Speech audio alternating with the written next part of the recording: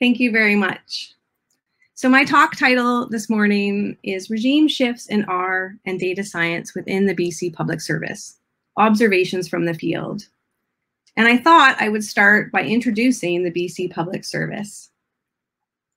The Public Service is the professional organization that supports the elected government of the province of British Columbia, Canada. It includes over 35,000 employees based from offices and, of course, more recently from homes all over the province, including myself calling in from the capital of our province, Victoria, British Columbia, denoted on the map by a geome point. And also, if you ever visited, where you would find our government's parliament buildings seen on the photo in this slide. Employees are divided among 20 ministries, ranging from natural sector ministries like our Ministry of Environment, social ministries like our Ministries of Poverty Reduction, our Ministry of Finance, and many more. And there are many, many data roles in the BC Public Service. Creating data, data administration, sharing data, operational data analyses, research, and beyond. And there are probably as many tools and different data workflows as there are roles. However, unsurprisingly, there is a high frequency of the use of Microsoft-based tools like Excel or Microsoft Access or Esri tools for geospatial being used within the BC Public Service. So I've had a few data roles in the BC Public Service so far. I actually started my career as a bird biologist, hence my Twitter and GitHub black oystercatcher shorebird avatar. Then I became a research scientist, and then I joined the BC Public Service as a conservation specialist. In 2011, I joined the environmental reporting team in the Ministry of Environment as a team lead, and that's where my own journey with learning the R programming language began. And that's actually only recently that I moved into a dedicated data science role. So my talk is based on my own observations from these roles, from my personal experience learning R while working for the BC Public Service, and that of some of my colleagues as we participated in a community shifting to R from other tools. So unfortunately, I don't have a tidy data frame with the number of R users in the BC Public Service over time. I really wish that I did. But what I do have is qualitative information in the use of R in the BC Public Service and the R ecosystem, over time. And I've presented this here as sort of landmarks over the last 10 years. So let's unpack this timeline a little bit. Before the chart starts, so pre-2012, there were, of course, a number of public servants using R for their workflows, usually for one step, like a statistical test or a gnarly data transformation that you just couldn't do with another tool. This would have included analysts, economists, or our subject matter experts. But in 2012 and 2013, we really saw a shift where a few teams started to move entire program workflows from those Microsoft tools to R-based workflows. In particular, leaders in this space was our BC Statistical Agency, known as BC Stats, as well as our environmental reporting unit in our Ministry of Environment. And the business case, of course, for taking the time to learn and change these workflows were to leverage the reproducibility and longer-term efficiencies of a programming approach. A couple of years later, we started to see the use of R Markdown, first for automated reports like PDFs or Excel sheets, and as well for some static HTML things that started to appear on our BC government public-facing webpage.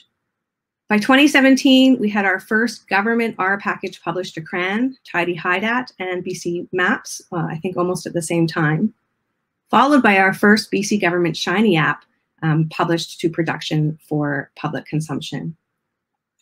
Following that, the government started to leverage the shinyapps.io platform for publishing.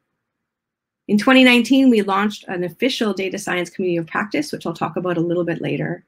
And today we have over 50 Shiny apps and R packages in use in the BC Public Service. So how did we get from a handful of individual users using R in 2012 to it really being a go-to tool and approach for data programs in some ministries and teams across the government of British Columbia. I've actually been thinking about this journey quite a bit. And maybe it's because I started my career as a biologist, or because our communities always refer to R and the R ecosystem. I've been thinking about this as sort of this growth as a type of regime shift in the BC Public Service. So what is a regime shift? Regime shifts is really a fancy name for how some large natural systems change over time. A regime shift is really a large change in the structure and function of a system. And they typically happen either with a smooth internal change in a process or an external disturbance triggering a large change. So one well-known example of a regime shift in the natural world in our Cascadia region is that of sea otters and kelp forest beds, where with the removal of sea otters, pretty large disturbance in the 1800s from fur trade, we saw an increase in their prey, those spiny purple urchins, who then started to forage and decrease our important coastal kelp forests. So with the reintroduction and support of the regrowth, slow support of the regrowth of sea otter populations, we are now seeing these ecosystems shift back once again. So obviously the BC Public Service is not staffed with sea otters. However, I do think that the drivers supporting the shift to R and other more reproducible data tools in the BC Public Service are similar in many ways to these kind of natural ecosystem changes. So my first observation is that the growth of R in the BC Public Service was initially supported by a slow internal change that is ongoing today around building a learning community. This is a picture of our first internal learning workshop introducing staff to R in 2014. Learning communities already existed in the BC Public Service, centered around many, many topics. However, this was the beginning of a coming together around programming for data analysis. And we have been able to offer about 1 to 2 workshops a year since this initial offering.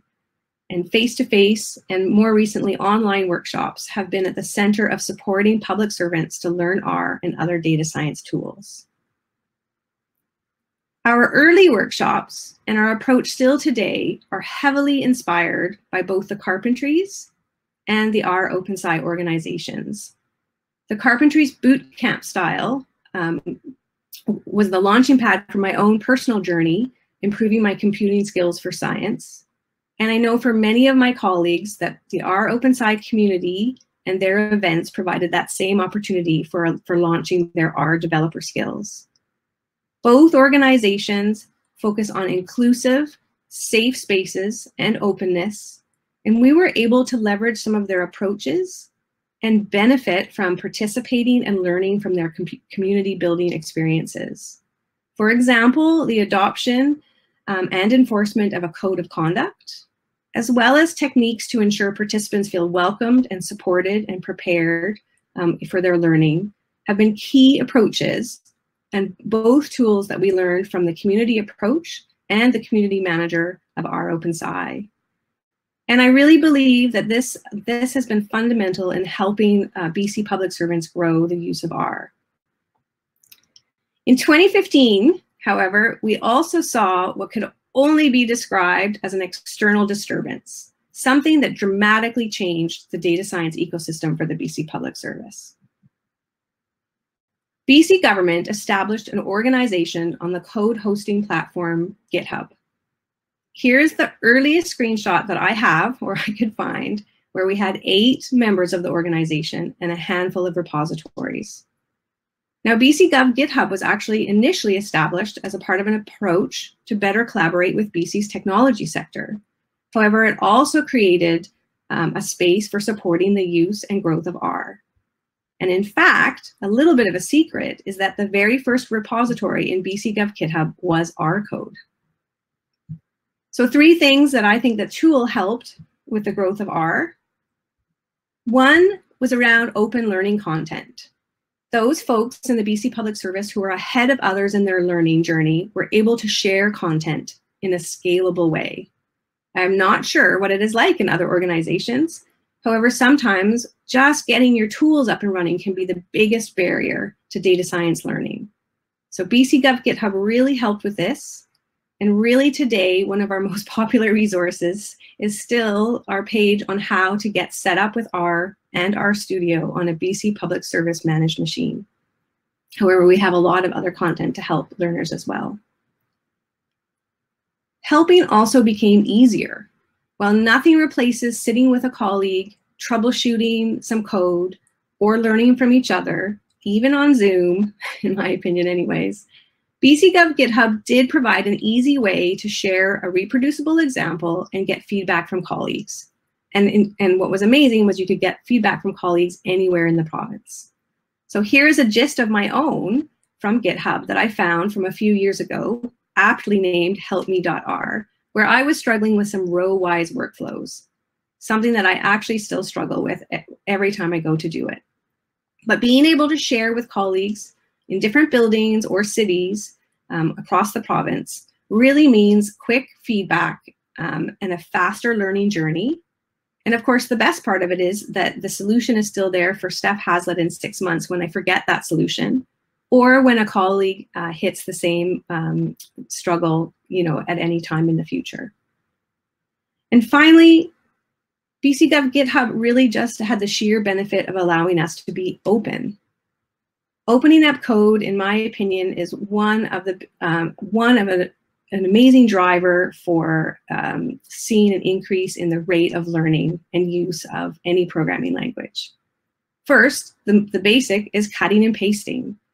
There's nothing more powerful or superpower feeling about being able to cut and paste a piece of code and having it work on your machine, even when you don't really know what it does. But then you can take the time to dig in, and it's a real motivator. And I still cut and paste my own code out of repositories when I start a new project, just because I know that it works. We saw that this eventually led to collaborations among team members, really starting to co-write code together for projects.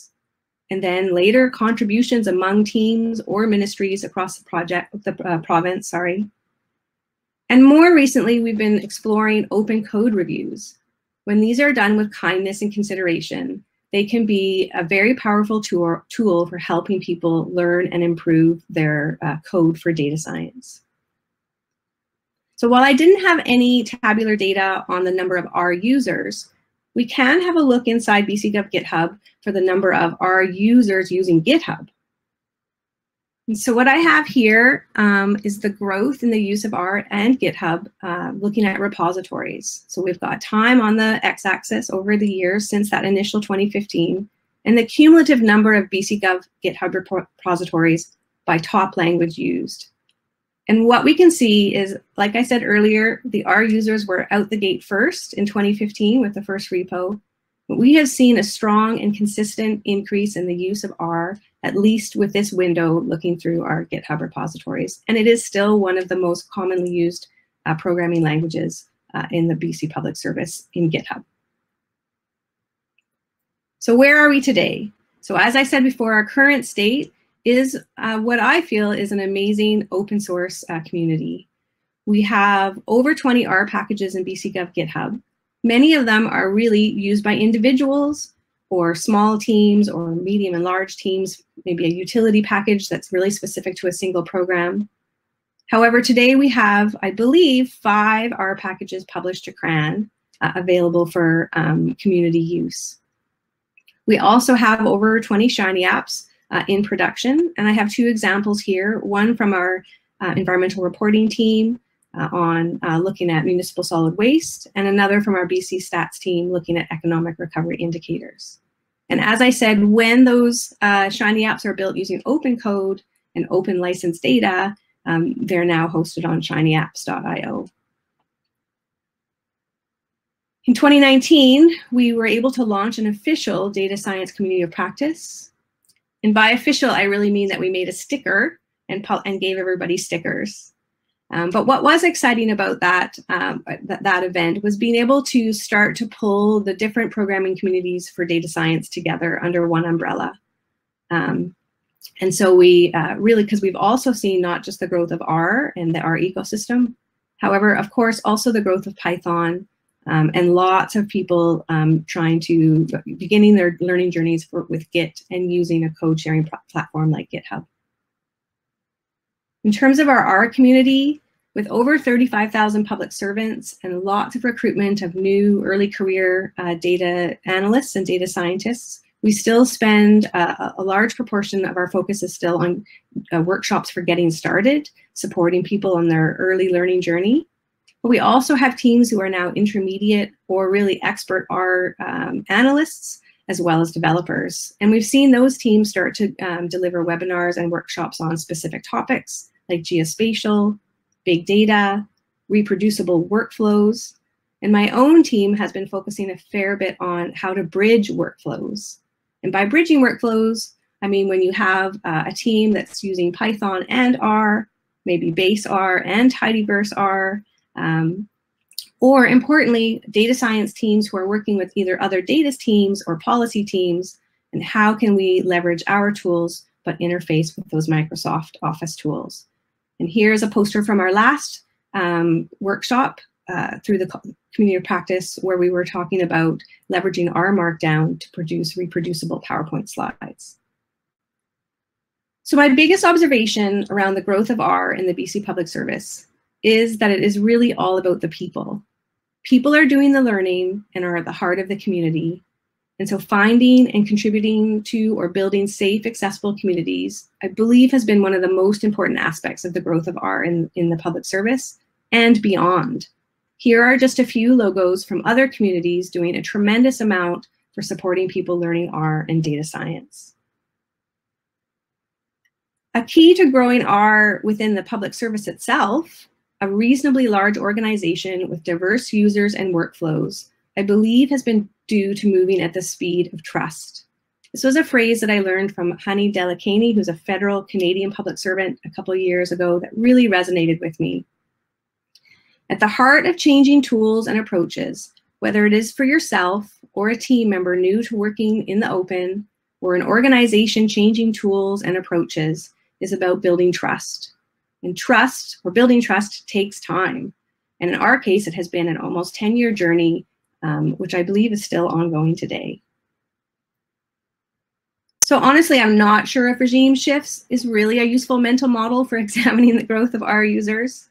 But moving forward, I do think regime shifts and the growth of our data science skills have some other things in common. They're both non-linear.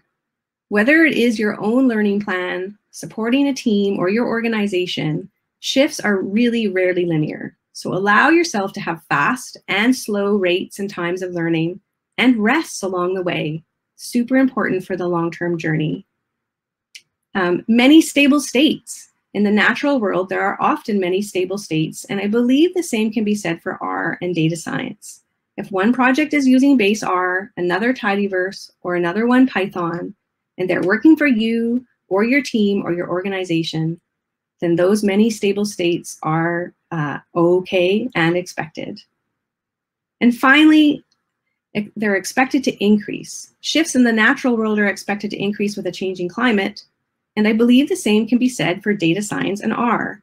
I believe the things in the BC Public Service will again look very different in another 10 years' time.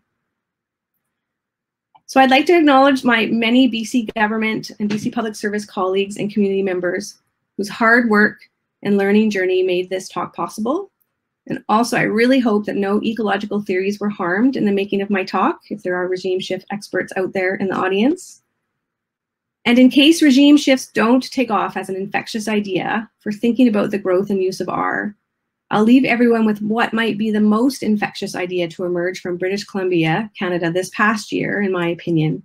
A quote from our lead public health officer, Dr. Bonnie Henry. Be kind, be calm, and be safe. Thank you for listening and enjoy the rest of today's amazing lineup of Cascadia R conferences. You can find me at Steph Hazlitt on Twitter and GitHub, and my talk slides are available in github.com/Steph Hazlitt. Thank you. Thanks, Stephanie. We do have one question. Well, we have time for one question. There's a few, but there's one that got a few votes. So the question is, this is exactly where we are at Oregon Health Authority, building a learning community. What recommendations can you offer to government and agents in these earlier stages of building a community of practice in government? I think, I think that that's a great question. It's amazing. And this talk has been an amazing time for me to reflect. I feel like, deciding on those early principles of what you want that community to sort of live by, which is why we were so grateful for learning from other communities who were out in front of us.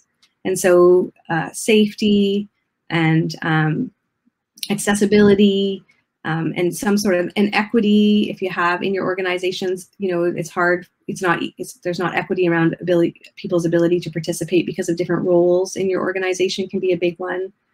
So I think collaboratively agreeing and having those principles sort of forward facing as the community builds, I think is really important and powerful.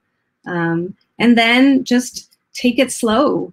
Building community takes time, especially, building the community that you want. So managing the expectations for your own team, pacing yourself so that you don't see burnout. I think within organizations, a lot of this work is done, I don't want to say off the side of your desk, because I do believe we've been well supported by our leadership, but let's acknowledge that we all have other things that we have to do within those roles as well. So just pacing yourself and managing expectations and bringing your leadership along, I think, is very important in the same, because they are a part of the community and can really help boost and provide those resources when they're needed. Very well said. Thanks so much, Stephanie. Thank you, everybody. If you can see the chat, everyone loved your talk. Thank you so much for joining us today. And right now we have about a 5-minute break. So go grab your coffee, a snack, whatever you need. We'll see you back here in 5 minutes.